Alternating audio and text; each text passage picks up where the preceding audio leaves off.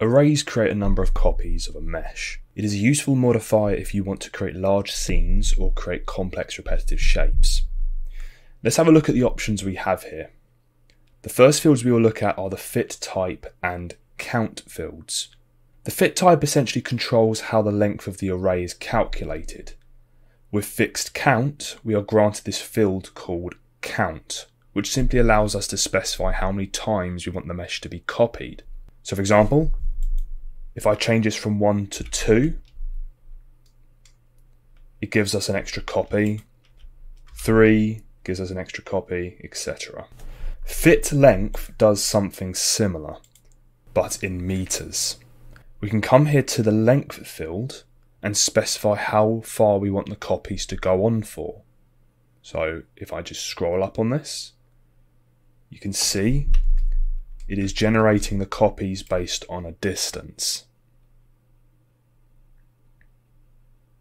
The last one here is fit curve, which allows us to bind the array modifier to a curve object, which I will show on this mesh here. With this curve selected, so this circle, which is here, the Bezier circle, if I was to go to the circle and scale it up in edit mode, you can see that the cone is creating copies based on the Bezier circle's length. Working our way down the modifier, we now see the various offset sections. Relative offset creates the copies based on the bounds of the base object. So to put that into simple terms, it is trying to look at the perimeter of the base object and make the copies outside of that. So for example, with 1 selected, I'm just going to come back to fixed count. With 1 selected, the copies are generated practically right next to each other. If I was to put in 2 here,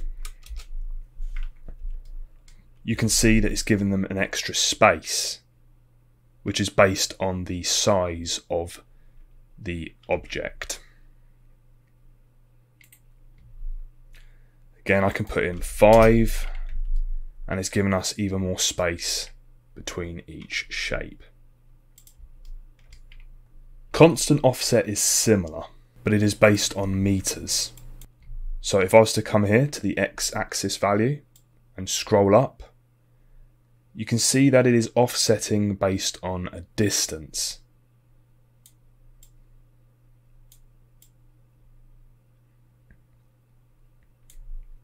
Now let's turn off constant offset and come to object offset.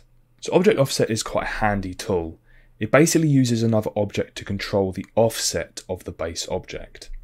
So if I create a new shape, this empty for example, let's just do arrows and move it alongside in our scene, that here for example. And now if we come to the main object and select the empty 001, which is this arrow here, it will pair the array to the object. However, watch what happens when I transform the empty.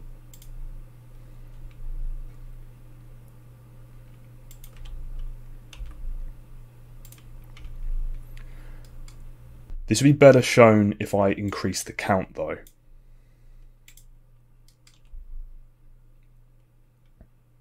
So you can get all sorts of interesting shapes by using this tool.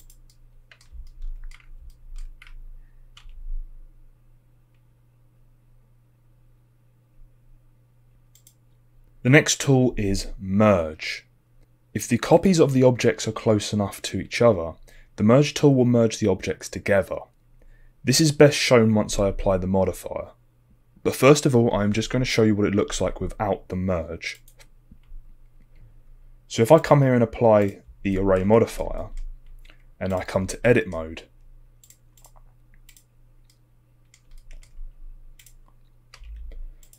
you can see that the objects aren't linked.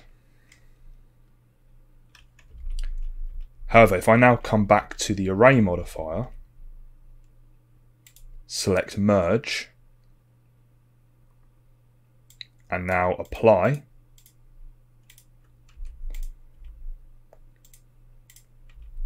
you can see the objects are now linked.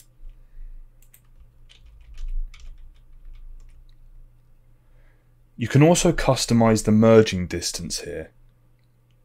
So for example, if I just up the count and increase the offset here, if I was to increase the merging distance high enough, maybe let's make it 3, there we go, you can see that the array modifier is trying to merge the objects together. The UV options here just offset the UV maps of each copy by a specific value that you put in here. And then the caps options just allow you to add an object to the start or end of an array. So for example, this shape here, which is called cube 004, if I just come here to cap start, cube 004, and then end cube 004, as you can see, it transforms the shape to try and fit the base object. So again, you can get some very interesting shapes by doing this. I am now just going to quickly show you how an array modifier could be useful. Let's look at this shape here, for example. I'm trying to create a set of stairs. Now I could just duplicate this step here and then manually move it down, or I could use an array modifier. So with this shape selected, if I add an array modifier, I can do -1 in the z-axis, and you can see it's starting to create a step pattern. If I increase the count to 10, for example, you can see that we now have some stairs, all done through the array modifier. And then I can just apply it, and there you go. So as you can see, array modifiers are very powerful, and in my personal opinion, are probably one of the most powerful modifiers in Blender. You can create so many interesting shapes just using this tool. Another example is if you wanted to make a tower, you could use an array modifier for one window, for example, and then maybe use an object offset and curve that around to make your tower shape. So really the options are limitless with this thing. Anyway, I hope this video has helped you understand array modifiers a bit better, and I will see you in the next video.